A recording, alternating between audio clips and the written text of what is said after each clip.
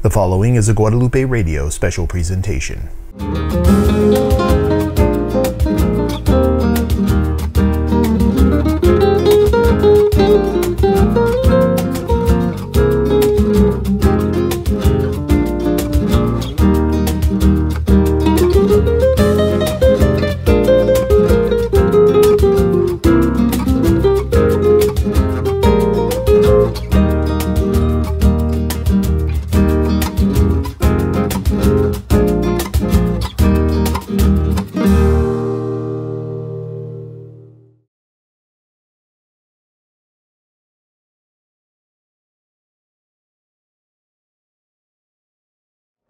So, like Father Will said, I'm supposed to talk about kind of the fathers of the church in general, because this part of y'all's speaker series here, these first three talks are supposed to be about the fathers of the church, all right?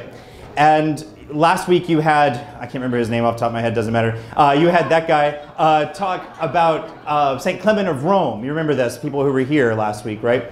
And so he's one of the earliest Christian theologians that we have, and actually he's the author of a letter to the Corinthians, and it's one of the earliest pieces of Christian literature that we have outside of the New Testament. It's written like 96, 98 AD, all right? So it's the very beginning. He knows the apostles. He knows the first believers in Christ in Rome, and so he gave a witness to that. I'm sure it was, I didn't watch the talk, I'm sorry, but I'm sure it was outstanding and you learned a lot. All right, and then next week's talk is this other bearded guy that's going to come and talk about the veneration of images and the kind of the controversy that happened about is it licit to venerate images as Christians, which was a controversy that happened in the late 8th century. All right, so we went from the 1st century to the 8th century in this, last week to next week. So I'm going to do everything in between tonight. All right, so everything from the 1st to the 8th centuries. That's what we're going to cover this evening. All right, so get your notebooks out and get your pens ready. You might want to get a cup of coffee after you've had all these downers now. No, but what I want to do is kind of give a sense of when the church talks about the fathers of the church, what are we talking about in the first place, okay? Because the church always kind of presents the fathers as witnesses to the faith, as teachers of the faith, and so what does that mean? That's what I want to kind of get at this evening and give you a few kind of points and directions to kind of think about this way, all right? But just think about the term father to start out with. So what is a father? A father is someone who gives life. A father is someone who has a certain kind of authority within a family. And when we talk about the fathers of the church, that's who we're talking about. We're talking about the fathers. We could even talk about the mothers of the church as well, because there are women theologians in the early church as well. But when we talk about the fathers of the church, they're the ones who are the first witnesses to Christian faith, the first ones who are receiving the gospel and trying to figure out what it means to be a Christian. What does it mean to believe in Jesus Christ? What does it mean to be part of the church? What does it mean to live as a Christian in the world? That's what we're talking about here. And they're the first ones to start to try and figure this out. And so that's why we say that they kind of give life to the church, because they start that process of reflection that we're still in 2,000 years later, all right? And they have a certain authority, because in those early centuries of the church, this is when the church started to figure out, what do we actually believe about Christ? And when people say errant things about Jesus, about God, about the human person, about the church, the fathers of the church step in and say, no, this is what it means to be a Christian. This is what we believe about this and this and this. All right, we'll go through a little bit about that. But that's where that term father of the church comes from. And that's why it's so important to us to kind of have some contact with them and understand who they are. All right. Are y'all hearing me? I feel like I can hear myself. All right, that's very good. All right. Every once in a while, I just need you to nod, okay? Or go, oh, profound. You can close your eyes and kind of shake your head a little bit. That's going to be very helpful to me as I go on, okay? All right. Now, when the church talks about the fathers of the church, they come up with 4 criteria, all right, to kind of, how do you categorize a particular figure as a father of the church? All right, and it's an acronym, AHOE, all right, A-H-O-E, AHOE, all right? That's how I remember it, at least, okay? And so there's these 4 qualities. So AHOE is an antiquity, holiness of life, orthodoxy of teaching, and ecclesiastical approval, okay? Those are really important words, right? Antiquity, holiness of life, orthodoxy of teaching, and ecclesiastical approval. All right, so we're going to go through those now. What do those mean? All right. I actually need to take my watch off so I can actually watch what's going on here. All right, can I put this here? Are you going to drink it if I do that, though? I got to watch my beer with these people. Okay, there we are. All right, we're already 10 minutes in. That's all right. Okay, I'm going to take this back now. Okay. All right. Good. All right, the first one's antiquity. All right, so just as a father has to be older than his children, right? That's a logical necessity. That makes sense to everybody, right? I don't have to prove that to anyone here, I hope. So to the fathers of the church are the figures that come to us from the very first centuries of the church. They are, again, the earliest figures who are trying to think through what it means to be a Christian. And so we talk about the earliest writers, teachers, bishops, theologians from the 1st through the 8th centuries. That's how we're kind of demarcating the patristic period, the period of the church fathers in these talks here. And so I guess, in one sentence then, if you have to be, in order to consider a particular figure a father of the church, you have to be old, all right? It has to come from the first 8 centuries of the church. And so we typically demarcate kind of the very beginnings of that are the very first disciples of the apostles. And so again, Clement of Rome is one of those that you learned about last week. Ignatius of Antioch, Polycarp of Smyrna. Young families, these are great names, to think Polycarp, what a great name to name your child, right? Polycarp. When the brothers enter, when we become Dominicans, we take on new names. And I've been trying to get guys to take Polycarp for years, but I think it's because they don't want to be called Poly for the rest of their life. I think that's mostly it. So it begins with those figures who, again, are some of the earliest disciples of the apostles and are trying to figure out what it means to be a Christian. And so that goes all the way through in the West. So that is kind of Western Europe, Italy, France, Spain. The figures from that period all the way up to someone like Gregory the Great, who dies in 604, or someone like the Venerable Bede, another great names, English. All right, he dies in 735. And then in the East, we typically talk about the fathers kind of extending to the period up to the 750s and 780s even, all right? So like the last figure of the fathers of the church in the East, we usually talk about St. John Damascene. So that means St. John of Damascus. And what's really interesting about him is that he grew up in a Christian family in Damascus, but under Islamic rule in Syria. And so what's really interesting is that him and the figures that surround him, like what does it mean to be a Christian surrounded by Islam? And there's some of the first reactions to Islam. So we think the things that we deal with in the 21st century are new. It's not, all right? These people thought about these things before. And that's why we want to read the fathers. That's why we want to kind of come to understand them, because there's nothing new under the sun, all right? And the fathers have thought about these things and contemplated these things, and they've handed them on for us to figure out. But that's all to say. We talk about the fathers of the church. We're kind of going through the end of the 8th century before you come to what's called usually the medieval period. And we usually begin the medieval period with Charlemagne. You've heard of Charlemagne, right? All right. And so he's crowned Holy Roman Emperor on Christmas Day in 800. So that's a really easy date to remember. And that's kind of the beginning of the medieval period. But anything before that in Christian history, these are the fathers of the church. And they're the ones that we look to for the very beginnings of what it means to be a Christian. All right? And also, it's not just, again, being old, but it's that we have to believe when we look at the kind of history of the church, we don't just want to see it as just like one event after another. And this guy did this and reacted to this, and this person did this, and there's this war, and this person exiled this person, whatever. All right? But we also want to see that God, in his providence throughout history, he raises up people, gives them particular grace, gives them particular gifts to serve the church in a very particular way. And so when we look at certain centuries and say, hey, here's the time when the church is trying to understand what it means that God is one, but exists as Father, Son, and Holy Spirit. When we say that Christ is one, but he's both human and divine. What it means that we can worship images, say, but things that are created, but nonetheless give us contact to God. God raises up certain theologians, certain minds in the history of the church, providentially, to defend these truths so that he can continue to reveal himself in time. Does that make sense? And this happens throughout the entire history of the church. And so when we, look to the, when you look to the Middle Ages, you have the greatest theologian of all time, St. Thomas Aquinas, who was a Dominican. You see that God raised up a particular mind to serve the church at a particular time, And you could even look to the 20th century and say, look, there are certain theologians, certain times and places. You can look at the councils of the church, the Second Vatican Council, for example, and say, no, God's inspiring certain people to say certain things so that God can reveal himself in them and in that time. Does that make sense? So that's why we look to these guys in the very beginning of the church, because they're the first ones to figure this stuff out. They're the first ones to think this, and we think that God's actually given them something that he wants to communicate to his church over time. And that's why we love them. That's why we want to read them and study them that way. Okay? Does it make sense? So it's not just being old. Antiquity also has to do with God's providential plan for this. All right. So that's the first. That's A in aho. All right. The H here is holiness of life. Because when we study the history of the fathers of the church, they're not just eggheads. They're not just really smart guys who came up with really interesting things. We call most of them saint, in fact. If you think about the great fathers of the church, it's Saint Ignatius of Antioch, it's Saint Athanasius, it's Saint Augustine, it's Saint Cyril of Alexandria, it's Saint Leo. We could keep on going, you know.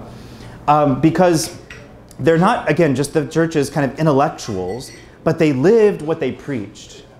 The realities that they defined and that they spent time trying to figure out what makes sense, again, about God, about Christ, about the church, about the world, about the human person. These are things that they themselves experienced and lived and actually gave their life to. And to give your whole life to God and to allow him to live in you and live for him, that's just what it means to be a saint. And so when we look at the fathers of the church, if we're going to call someone a father of the church, we're always going to look to, are they actually living what they talk about? Because this is always, in any age of the church, the testimony to the truth of what they preach, of what they teach. All right? Because again, someone's faith and the truth of what they believe has its best confirmation and testimony in the lives that they lived. There's a great theologian in the 4th century named Evagrius of Ponticus, another great name. You had a son named Evagrius.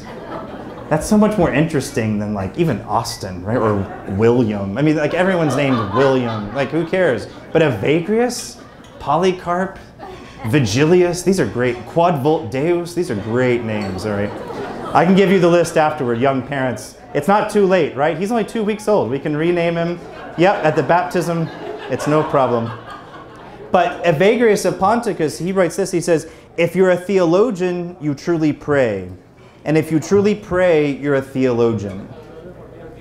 So we think of theologians, again, as these academic types, people who have gone off and done doctorates in theology and teach in a seminary and that sort of thing. But in the early church, to be a theologian just meant you have real contact with God. And you say true things about God. And you can defend those true things about God. That's what it means to be a theologian. That's what it means to be a father of the church. All right? And so we always look at the holiness of life of these people and say, did they live out what they taught and what they said? Another way to think about this is that we look to the fathers of the church to be wise figures, wise guides. And that name, that word wise doesn't just mean smart, right? When we talk about someone being wise, we don't just mean that they're smart. We actually kind of usually mean that they're not smart in the world's terms. That wise means something different. It means that they have some sort of lived experience of the things that they talk about, right? I think about my grandma. She went to high school, and that was it. Like, she didn't go to college, right? But my grandma's wise. She knows stuff. She knows people. She knows how to deal with things, right? And that in Latin, the word for wisdom is sapientia. And the root of that sapientia is the word sapor, which means taste. And so the ancients, when they thought about wisdom, they're like, oh, here's someone who has a taste of something. They know it, they've lived it, they've experienced it. And when we talk about the fathers of the church, again, they're not just smart people who came up with really interesting, intricate theories about things, but that they experienced God, they knew him, and they were able to speak. They were able to defend those truths against people who wanted to say something different somehow. All right? And so they have a certain wisdom. So I think it's a really interesting way to think about holiness. That holiness is a sort of wisdom. It's a sort of experience of God, knowing him experientially, in our bones. Also, when we talk about the holiness of the lives of the fathers, we also want to remember that, the saints and the fathers of the church are real people. They lived real lives, in real places, in real times. You go to church and you see these like statues of saints, or you see paintings of saints, and they just kind of look perfect, right? They kind of look like me, actually, right? Kind of dressed up, kind of dressed up weird, kind of out of place somehow. But that doesn't help us realize that these people lived in a real time and place. And they had to deal with real life. And they experienced the same God that you and I can experience in our real lives, in our real times, in our real places. What they did was extraordinary, but it's not impossible to us. And this is the case with the saints always. This is why we celebrate the saints, all right? We look back to we don't think of them as like little demigods or something like this. Like sometimes, when you talk to Protestants, sometimes they say, well, you people just worship Mary and the saints. It's like, no, we don't. It's that these people are our family. And they're the ones who have lived this life. And we want to look to them and see, how did they live that thing? They give me hope. They give me strength that I can do that too, because they lived in a real time and place. And one of the great joys of studying the early history of the church, the fathers of the church, which I've gotten the privilege of doing these last several years, is that you get to know their times and their places, and you see the real ways that they interacted with their own time and place, and to see how God worked through them, spoke through them, revealed himself through them. And the hope in learning these things and studying them and really being edified by them is that God's going to do that through me and you right here and right now. That's the idea, okay? And we want to be faithful to what they were given so that God can give the same thing to us. All right? So that's holiness of life. Is that all right? We got that so far? So aho, we've done A, H, now we're going to O. All right? So O is orthodoxy of teaching. Okay? Let's get clear what we mean that way.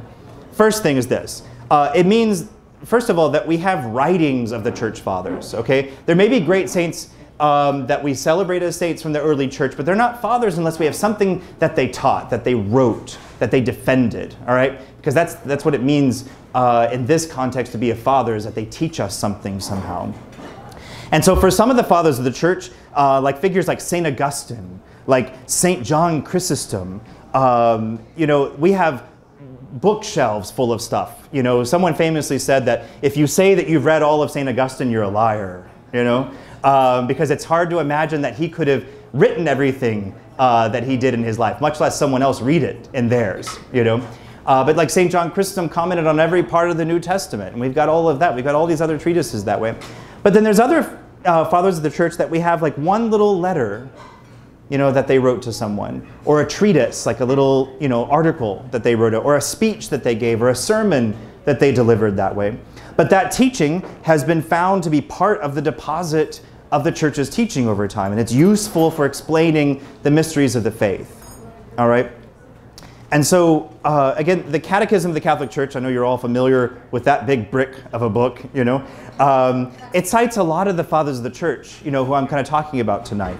And sometimes, it's just like one little work that we have, but that's like a really definitive time and place and a way of thinking about God that was really helpful to the church. And so the Catechism puts it in there so that we can know that and learn from that. All right?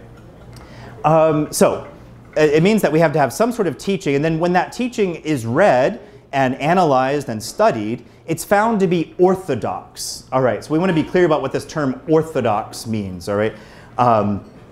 We want to say in this context that orthodoxy means that their teaching has a sort of rightness to it, a correctness to it, that we think that it teaches correctly concerning God, Christ, the church, the world, the human person. And orthodox just comes from two Greek words, all right? So orthos in Greek just means right or correct, all right? And doxa means opinion, all right? Or way of thinking, doxa, all right?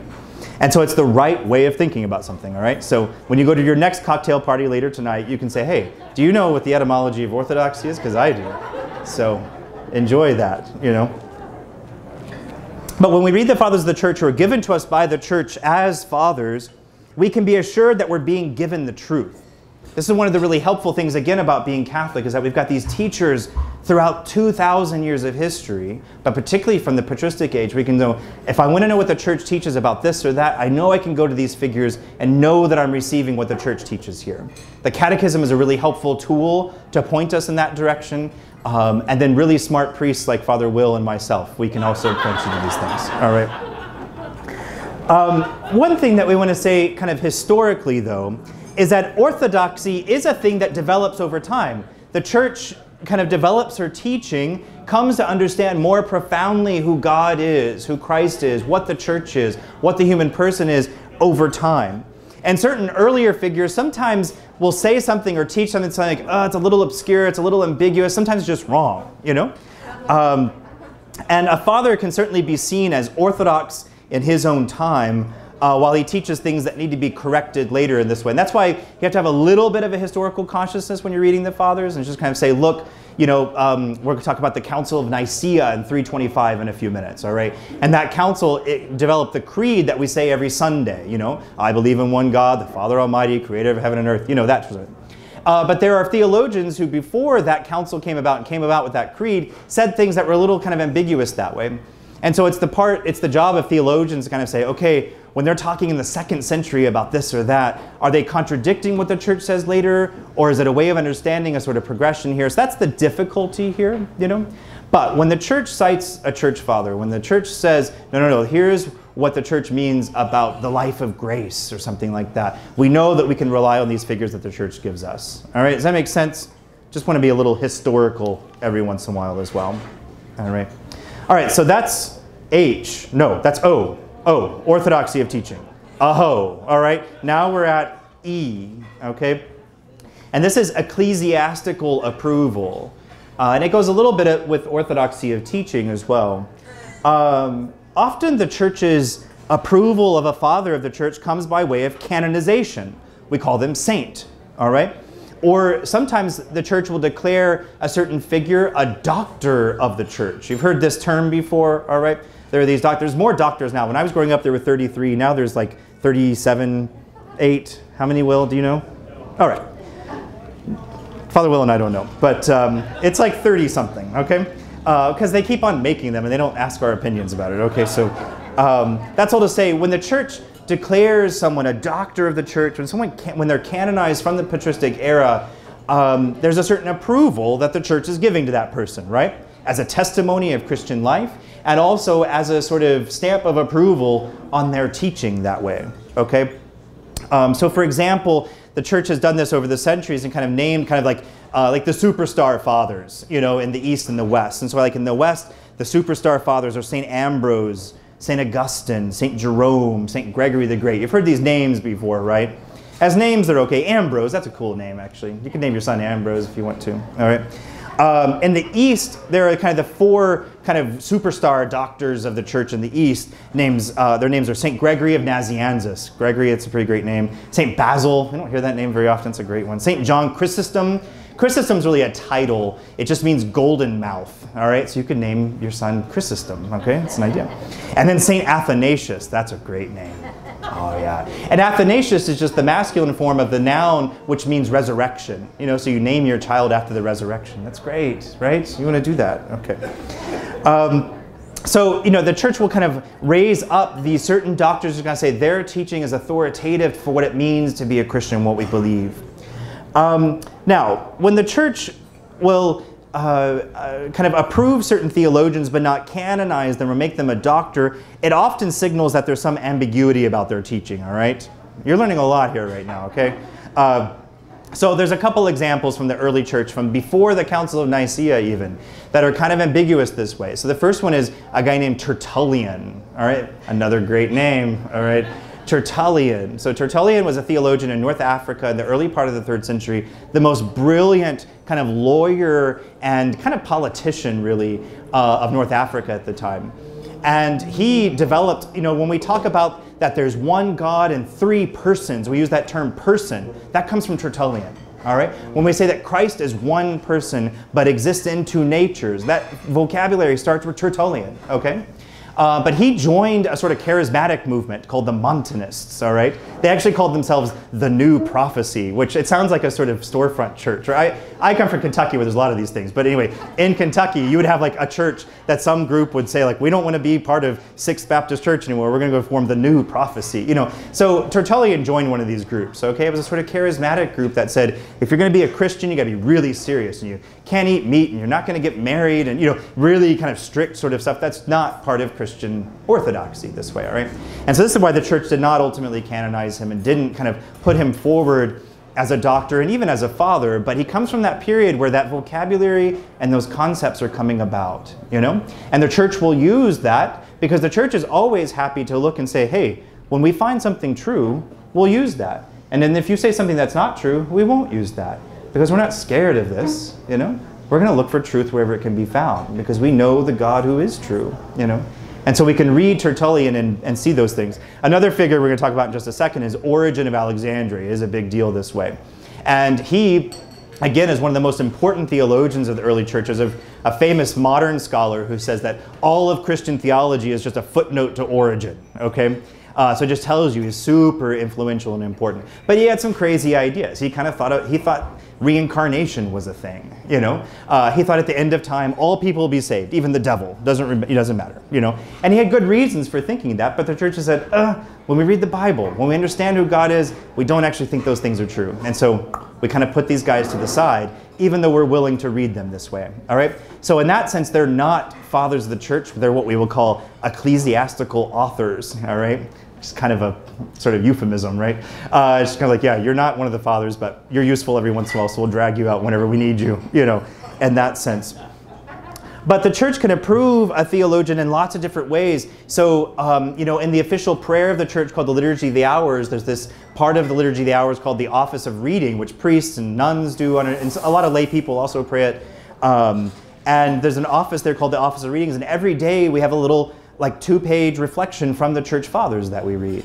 If you read the Magnificat, you know, if you heard about raise your hand if you heard about the Magnificat. You know Dominicans run that, by the way, just to be clear, right? All right. You know, in there often you're getting the fathers of the church in there, you know, and this way. And so when you have the church include the writings of certain fathers, there's a certain approval there. Or in certain church documents, certain church councils, their writings are approved. And so there's a sort of approval process that goes on with that, you know. All right, so they have to be approved by the church. It's not just Father Austin saying, oh no, this is a father of the church, you got to listen to him. No, we look to what the church says, you know, this way. All right, so that's aho, all right? You've got that. You're going to put that on your bathroom mirror to memorize for tomorrow, okay? It's a useful thing to do, actually. If you just try to memorize one little thing every day, you learn a lot, you know, over time. And then you also forget a lot. Okay, so that's what, when the church talks about the fathers of the church, I hope it's clearer than it was before. Right? Okay, I've got some nodding heads. Thank you. Even if it's not, just keep nodding your head. You're really helping me out right through here. Okay. All right. I want to make 3 kind of general points about the fathers of the church now and kind of give a sense of like what's the feel of the writings of the fathers of the church. What kind of things are they doing? How are they thinking about things, all right? Because I can't do 700, 800 years of history right now, okay? Just to relieve you, all right? Because we got to be done by like 7 o'clock anyway, it doesn't matter, all right? All right, so the 3 points I want to make tonight is that the fathers of the church first read the Bible differently than we do. And it's really interesting and it's really important that we get in touch with that and ask ourselves kind of how do we get in touch with what they were doing with the Bible, all right? Second of all is that there's a unity of the way that they think about theology, the way they think about God and the world, the human person, everything like that. It all comes together, all right? And I'll explain why I want to say that that's important. And then the third, this is another great cocktail party word, they have a soteriological motivation. Soteriological motivation. All right, so I'll explain what all those things mean, all right? So first of all, let's talk about the Bible, all right? The fathers of the church, when they want to know what God has revealed about something, they read the Bible. This may seem obvious, okay? But particularly in the modern world, I think in a country which is heavily Protestant this way, you kind of think Catholics, we don't read the Bible, that's what Protestants do. It's like, no, that's not true, actually, okay? And we don't want to let them get away with that, okay? It's also really important to remember that, again, the fathers of the church are the first ones, they're the first Christians to read the Bible and try to understand what God's revealing in the Bible, all right? And again, St. Clement of Rome, whom you heard about last week, you know, he knew the apostles, he knew their teachings, he knew the letters of St. Paul, he knew the Gospels, he's quoting them there, you know? He's the first one to do this. But what's really interesting to understand is that the church produces the Bible. It's not that the Bible produces the church, all right? Does that make sense? Do you see what I'm saying there? The church produces the Bible, not the Bible the church. This is kind of a really fundamental thing that we have in difference, I think, with the sort of ethos of a lot of our Protestant brothers and sisters this way. Because what happened is that you had these writings, these inspired writings from the apostles and the first generation of the church.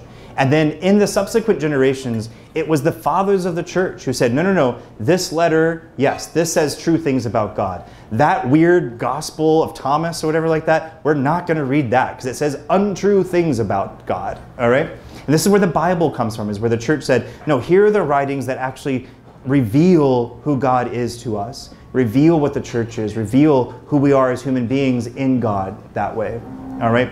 And so the church sees the Bible, first and foremost, as the Word of God. And again, we think about that. But as modern people, I can tell you this, all right? As modern people, we tend to think about the Bible as what? A historical document. And it comes from, 3,000 years ago or 2,000 years ago this way, and there's a whole kind of different manuscript tradition. There's lots of other people who kind of had hands in it this way, and it's a library of different works this way. The fathers of the church didn't think that way. The fathers of the church said, yes, these writings come from different times and places. The Old Testament comes from Israel. The New Testament comes from different places in early Christianity, but it's all one book. And it has one author, and that's the Holy Spirit. And so when we read the words of the Bible, we're reading the words that God wants to reveal to us. When I want to know what God thinks about something, I can go there and hear him speak. And so they spend a lot of time with the Bible. And actually, every time they are going to do something theological, they're going to read the Bible. But I'll talk about that in the next point. All right? Because I want to talk about real quickly kind of how then did they start to read the Bible? And this came out of a particular controversy or a particular set of questions that came up in the early part of the 3rd century with someone named Origen of Alexandria. So Origen is O-R-I-G-E-N. All right? Origen of Alexandria. Origen is born into a Christian family in Alexandria in Egypt, which Alexandria was the sort of intellectual capital of the Roman Empire at this time in history, all right? So if you were an egghead, if you were really smart, that's where you went to study, okay? It's like going to Harvard, okay? That's like Alexandria was Cambridge, Massachusetts. That's where you went to study, all right? And Origen comes out of a Christian family. His father, Leonides, another great name, Leonides. Leonides was also a scholar, was very well versed in scripture, also as a philosopher, and he was arrested for being a Christian, and he was executed. So he was a martyr in the early part of the 3rd century under the Emperor Septimus Severus. All right, that's not a great name for your child, right? Don't name your child Septimus Severus, okay? But around the year like 202, we think, he was martyred, and Origen talks about this in some of his writings, and how deeply affected he was by the idea that his father would go out there and give testimony to Christ with his blood, with his life, And so soon after that, they were rounding up Christians again in Alexandria. And so he said, all right, I'm going. I'm going to go get arrested and get executed for the faith. And his mother, being a good mother, hid his clothes so he couldn't go out, all right, and kept him home. So we're really grateful because he's one of the most influential fathers of the church, right? So we're really grateful for that he did this. We're always really grateful for good moms in this sense. Talk about a mother of the church. Like, she's just as important as Origen in that sense, if you would think about it that way. But Origen entered what was called the catechetical school of Alexandria. Now, that's not just like Sunday school in Alexandria, okay? The catechetical school was like a graduate school of theology. And in the Christian world, it was the place you went if you wanted to study at the highest level what it means to be a Christian, what Scripture says, what theology says. This is where you went, all right? So Origen enters this school, and he quickly becomes a teacher, and he quickly becomes the head of that at a certain point, all right? And in the process of that, one of his tasks was that he had to kind of give lectures and comment on the entire Bible, which is what he did, all right? And so he gave all of these lectures, and we don't have very many of them that have survived over the centuries for several reasons we can get into later if you're really interested. But like when he comments on the very beginning of the Gospel of John, you've read this before. We just heard this at Christmas if you were at Mass on Christmas Day, right? In the beginning was the Word, and the Word was God, and the Word was with God, right? All right. He takes apart every single word of that and writes pages on like every single word, all right? And it goes on like this for hundreds of pages, all right? And nerdy people like me have to sit there and read them, you know, and figure out what he's saying here. But he did that for the entirety of the Bible, all right? And so this was one of his jobs. And he also wrote other books this way. But what I want to kind of zero in with Origen is, again, the way that he read Scripture was very particular. And that when he was reading particularly the Old Testament, there was a question for people in Alexandria. That is, people who were not originally Jewish, who were Gentiles, pagans, all right, who became Christians. But then as they became Christians, they saw that Christians, particularly Jewish Christians, Jewish converts to Christianity, really held the Old Testament in reverence, right? And they didn't get that because they're like, why would I care about this old book for this other religion that I'm not part of, right? These are stories and writings of people that I'm not Jewish, and this happened way over there, you know, even in Egypt, like, you know, Palestine is way over there, you know, comparatively. And they said, why do I care about this stuff? Particularly when you read the New Testament and St. Paul says things like, you know, the letter kills, the Spirit gives life, the old law is dead, the new law gives life, you know, these sorts of things. Why would I care about that, all right?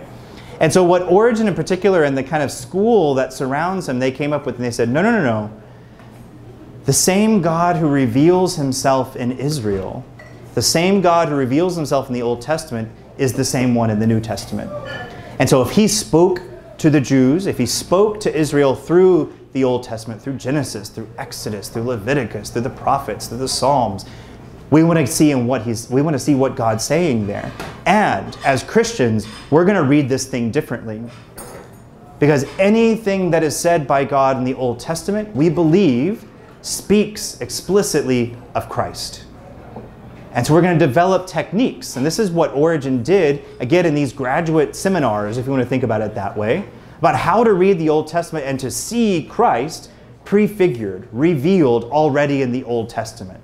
All right, so I'm going to give you two examples of that. All right, so stick with me here. All right, you people have heard of the Song of Songs. This is a book in the Bible, right? Have you read the Song of Songs? It's outstanding, right? It's racy stuff. It's like the erotic love poetry of the Bible, right? So if you haven't read this, go home. But you're not going to be able to go to sleep soon. It's tough. It's racy stuff. Okay. And the story in the Song of Songs, it describes the lover and her beloved, and how she was unfaithful to the beloved, but then sought after him, and he takes her back, and they kind of reestablish their relationship. Okay, so this is this love poetry, and, you know, it talks about, you know, my lover is leaping like a gazelle, and he's peering through the lattices. You know, things like husbands say to their wives. You know, these sorts of things. You know, all right. So this is in the Bible, by the way. You know, but Origen's reading that, and he goes, okay, but this is speaking of Christ. How? The lover here is Christ, and the beloved is the human soul. And so he goes through every passage of the Song of Songs to see, this is how God seeks us out. It's like a young man pursuing his bride, you know? All right, that's not the literal sense of that text, right, at all. But a Christian is able to say, here's the dynamics of our faith being sort of predicted in this book of the Old Testament, all right? It's much more interesting than saying, well, this was written in the 8th century BC, you know, and that's like, who cares, right? But it's like, oh, wow, this is about me. This is about Christ who loves me and is seeking me out here. And this is what Origen does, all right?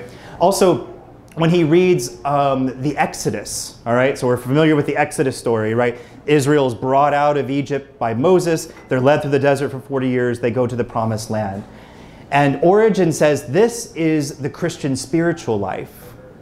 Each one of us is brought out of Egypt, which represents our sinfulness, and we're brought on this journey, this 40-year journey in different stages. And every little city, every little thing that happens along the Exodus, he interprets and says, yeah, these are the sorts of things that happen in an allegorical way. That's the fancy word for it, all right?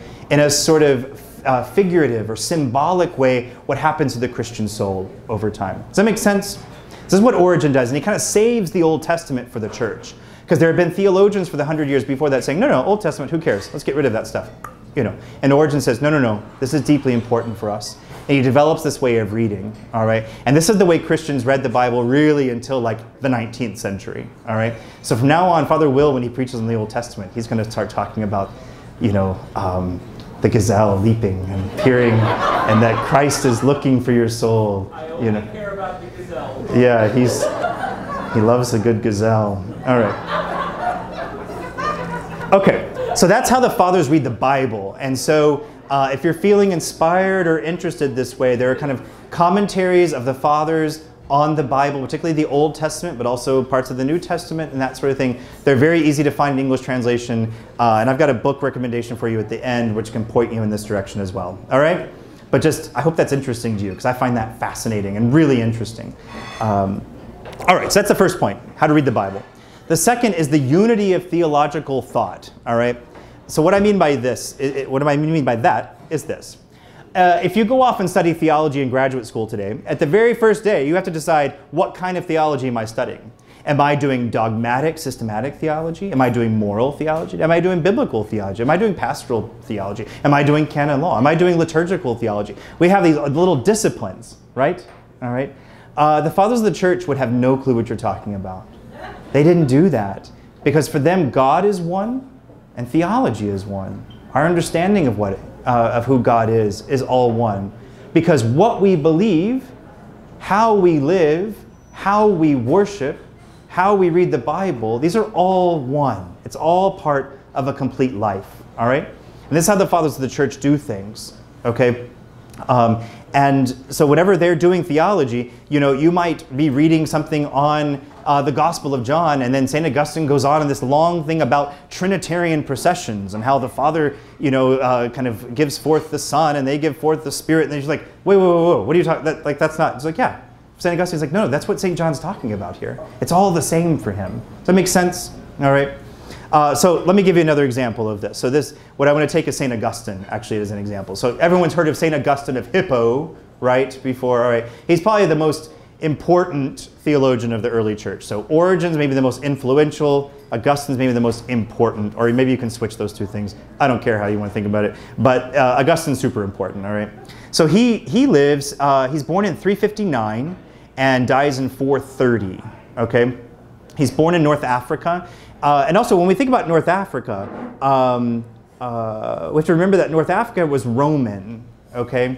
So particularly the parts, like kind of modern day Libya, Algeria, Morocco, this was all Roman settlement. They spoke Latin, and they had a Latin almost kind of Italian culture, okay, there. And that's what St. Augustine comes out of. He was born to a pagan father, but a Christian mother named Monica, who's one of the most fascinating figures in the early church, okay? And St. Augustine is kind of a wild child. So if you want to read, again, something racy, all right, you read the Confessions of St. Augustine. All right, this is one of the most famous books in Western literature, right? But the Confessions of St. Augustine, the first 8 books, whoa, he talks about his early life, and it's wild, wacky stuff, okay? And what he does in that book, though, he's talking about his sort of past where, you know, you name it, he did it, you know? But then he took a new job as what in the Romans, they called them a rhetor or a rhetoress.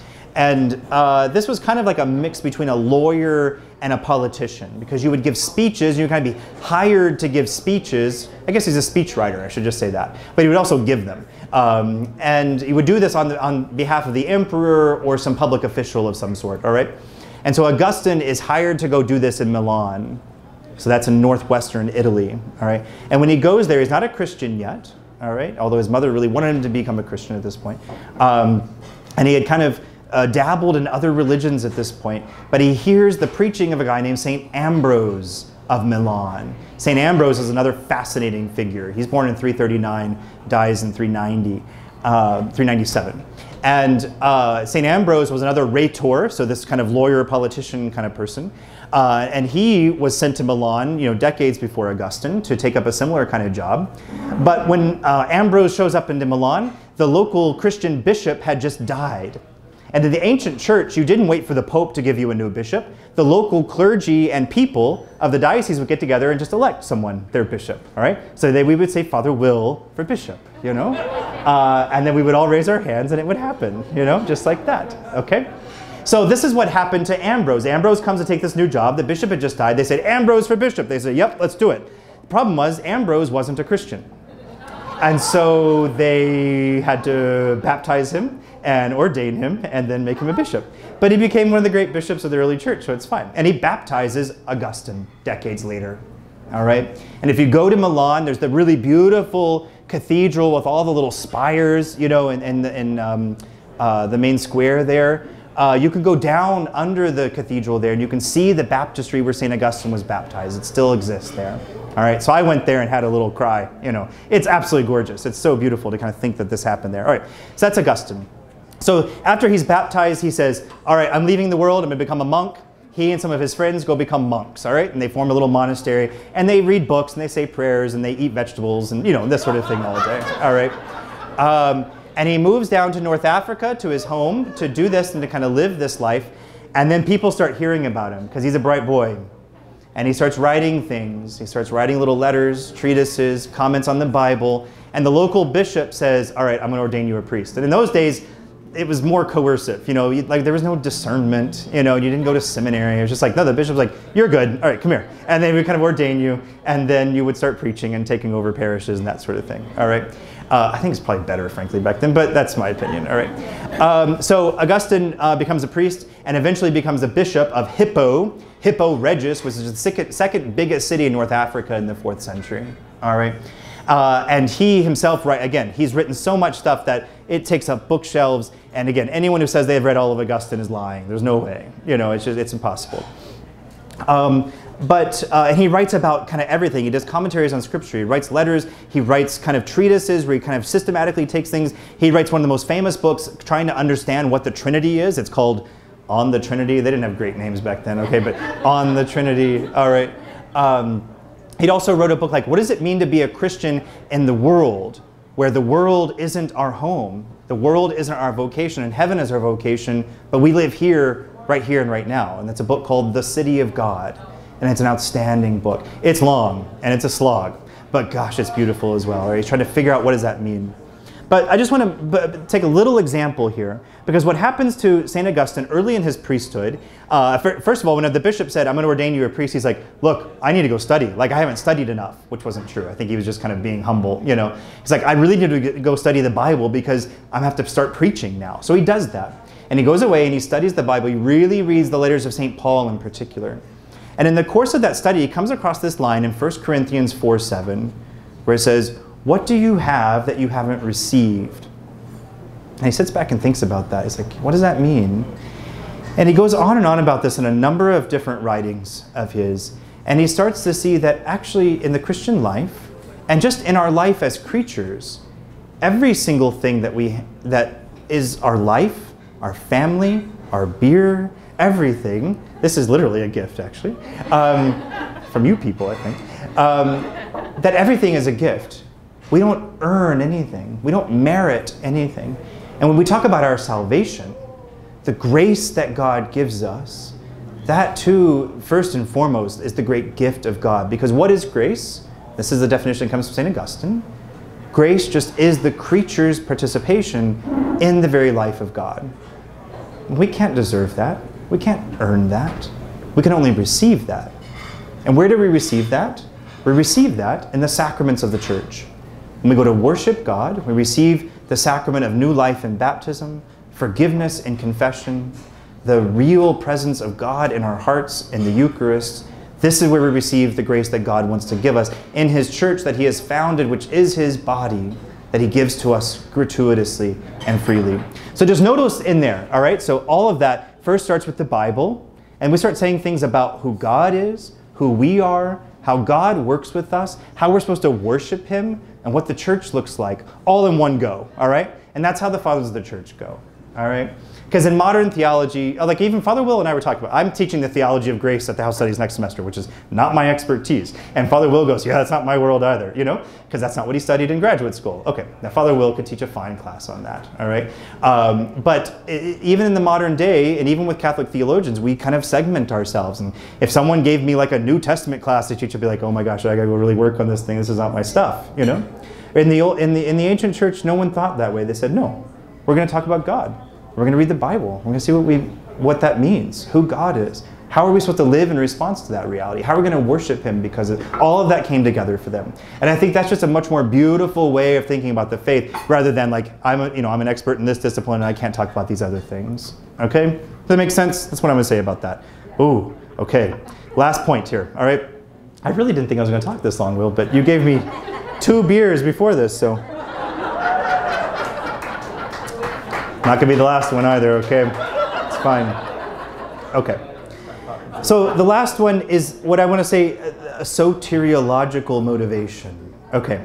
Soteriology is the study of salvation, okay? The Greek word at the base of that is soter, which is the word for savior in Greek, all right? So when we read the Fathers of the Church, when they're talking about really sometimes abstract and abstruse and complicated theological truths, for them, it's never just a matter of, hey, I'm a smart guy, I'm going to make this thing as complicated as possible, all right? And so here's this really interesting thing that we could say about God and kind of logic chopping and that sort of thing. The Fathers of the Church never do this because they had this basic conviction that comes from Christ himself that says that what I believe is my access to salvation. I come to God, I come to salvation, I come to the life of heaven based on what I believe and how I know God. And so getting it right about what we believe about God and the human person and the church and all of these things is not just it's not just a question of being in the Catholic Truth Club. It's a matter of being saved or not. And so that's why they will fight sometimes to the death about the truths of the faith. All right, I don't have time to go into too much of this, but there's a great example of this. When my first year of graduate theology school, I studied with an old church history professor named Cyprian Davis. He was a Benedictine monk at St. Meinrad. And he taught us church history. And he said that he would go to say Mass at these churches sometimes, and these churches had written their own creeds. And he goes, no, we're not doing that because there's blood on this creed. And that's the creed we're going to say. And then he's talking about the Nicene Creed that we recite every Sunday. When you read the history of the Council of Nicaea, there's a rather famous story. I like to think that it's true, actually. So the great kind of dispute was between a priest from Alexandria, so the same place as Origen, named Arius, okay? And he, very briefly, basically said that, look, Jesus is God, but he's a sort of second-level God after God the Father. And so God the Father, God the Son, and the Holy Spirit wasn't even like part of this conversation at this point. But they're different. They're not the same. He's a sort of lower level, divinity somehow, all right? And you had theologians in the church, particularly people like Athanasius, again, that great name that comes up. They say, no. If Jesus is who he said he was, he's equal to the Father. And so they come up with this word in Greek, homoousios, which we translate as consubstantial. Okay, you've tripped over that, right? In saying Sunday Mass, right? But that word is so important. You could translate it other ways. Like even like before 2010, we used to say one in being with the Father, right? Okay, fine. But the word, the Latin translation of the Greek word, is consubstantial, and it's technical, and it's complicated, and it's for a reason, because it tells us something true about God. And it says the Son is consubstantial. I mean, he's the same kind of thing that the Father is. And there were fights about this. And so St. Nicholas, Santa Claus, all right? So Santa Claus is based on a bishop, St. Nicholas of, not Smyrna, Myra, all right? In Turkey. And he was at the Council of Nicaea. And Arius was getting up, making these speeches like, no, the Son is not the same as the Father. And St. Nicholas goes up and punches him in the face, all right? There's an actual account of this. It's later, fine, whatever. But, oh man, I like that it's true, And there's these great memes that go around at Christmas time as well about that. I come to give gifts to kids and punch heretics in the face. I'm all out of gifts, that sort of thing. But that comes from a real event here. And why would these bishops, these theologians, think it's even worth doing that? Are they just like kind of hot-headed guys who get upset about who cares, whatever? No. They said, no, if the Christian people don't believe something true about God, they're not saved. And my job as a pastor is to make sure that these people are saved. And that's why this stuff's important.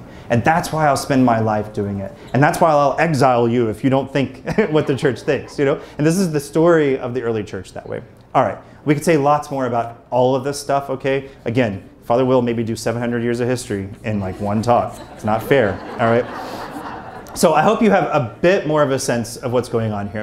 If I can give you a book recommendation on this sort of stuff, I think it's really engaging. It's this book by a guy named Robert Louis Wilken, W-I-L-K-E-N. and it's called The Spirit of Early Christian Thought. Dr. Wilkin taught at the University of Virginia for a long time, also at Notre Dame a different time. He's a convert. He was a Lutheran. He was seminary classmates with Richard John Newhouse. If anyone reads First Things here, that magazine, he founded that magazine. But they were classmates, and they both became Catholic over time. And so he's really one of the great kind of historians and theologians of the early church. And he wrote this book, The Spirit of Early Christian Thought, to kind of give a sense of what's the, not just like the facts and names and teachings and kind of history here, but like what's the spirit of the thing? Like how do we understand who the fathers are? So I haven't stolen too much from him tonight, so it won't, it'll all be new, and he's much more eloquent than I am. Anyway, so you can just remember aho, all right? Remember that. That's what the fathers of the church are. That they read the Bible differently than we do, and I think in a better way, and we want to get into that. And that theology is all one for them. And that the whole point of all this, again, is not just to be smart, the truth club somehow, but it's that we can be saved. That God came to save us, and has revealed himself so that we can be saved and live with him forever. That's the whole point. All right? So let's end there. Glory be to the Father, and to the Son, and to the Holy Spirit. Was in the beginning, is now, and ever shall be, world without end. Amen.